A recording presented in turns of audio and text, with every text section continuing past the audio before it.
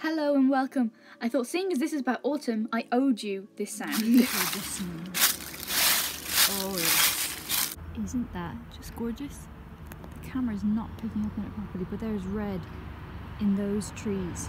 And it is so pretty against the sky. Found a beautiful poppy. There's the other one's sort of dead looking. But this one is gorgeous. And there probably won't be many more this season because it's heading into winter now. So clearly this is a new format I'm trying, and filming is not my thing, but I thought it'd be cool to show you like the full process and how I got inspired to create this piece. Doesn't the sun look awesome? It's like creating little coloured specks. This is the way the camera's working with it. I love it when that happens. It's so beautiful. I'm gonna have so much material for practicing painting clouds after this. Isn't that just picture perfect? I was a little inspired by these reddish bushes to be behind the wall of the painting that I end up doing. And this is what I ended up drawing while I was out. I started by doing some drawings of the poppies. When I'm out drawing nature, at least this is what I did when I went to the Botanic Gardens in Dublin. I was in the greenhouses and just sketching things with straight in these India ink pens, because you're getting it down quick, and I love the look of it, even though they might not be fully accurate because you're not sketching first. It's a really cool look. So that's what I did those poppies with, and then I was doing this leaf. Isn't the shape of those leaves so cool? They're like little, not starbursts, they're like little circles, like little octopuses.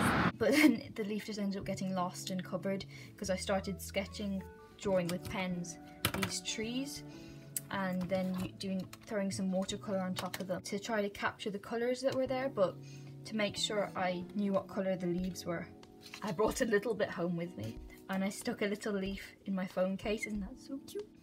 I like to tie, because when I first did this it looked pretty messy, but now I'm sort of liking it, and I might try to tie in this drawing. I was so happy with this drawing.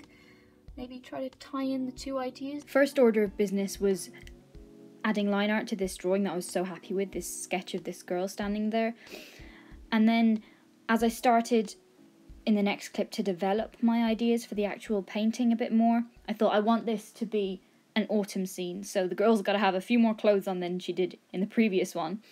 So I tried to figure out some perspective of how the wall would be and figure out the clothes she'd be wearing. I was actually inspired by the clothes I'd been wearing that day on the walk for the clothes that she's wearing, and at first the way I painted in those clothes was more similar to the colour scheme, well actually pretty much the colours of the clothes I was wearing that day, but as it goes along I change those colours quite a bit to fit in with how the colours in the picture ended up going.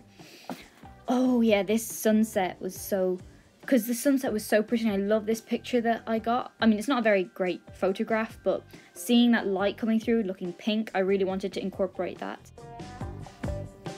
So this is the second day I've been working on it, and it's going in the right direction. Got that sunset in. When I started doing the sunset, I started thinking, oh no, this looks bad, because I had gotten used to looking at it with just the blue sky, but now I'm remembering what I wanted originally, like yes, that intensity, that sunset intensity that I saw that day on the walk, that's the vibe that I want. So I'm gonna carry on working on it tomorrow, another day, I don't know when. Looking back on it now after the fact, I really preferred how the sky was looking now. Later on I think I started trying to add some purpley colours to the sky, but it really weakened how the sky looks. It looks better now than later on. It's got real brightness to it. But oh well. Oh, I spent so much time on that face. It got changed so much. I think I was happy with it then, and now I'm about to sort of ruin it. I'm not sure. I think maybe now. I just spent so much time on the face. Right there. That's when I ruined how it had been looking, and I had to basically completely rework it. Another thing that I already knew that I really need to work on drawing and painting trees, but this made it even more obvious to me. A reference picture I took of a yellow autumn tree really saved that one, and you'll see me right there, and I repainted in the branches coming up through it. You can see the photo there that I took. So probably should do some studies of trees. Well, that went well. It's obviously drying out. These are really old. I got them secondhand from someone. And I'm really glad and grateful that I did. That someone gave me loads of old free acrylic paints. But I really need to use them up. Look at that. Oh, you probably weren't even able to see that then. Look at it. So I tried to like start squeezing it and it just popped open. Yeah. It's really funny and cool looking actually. Sort of gross. I'll use it anyway.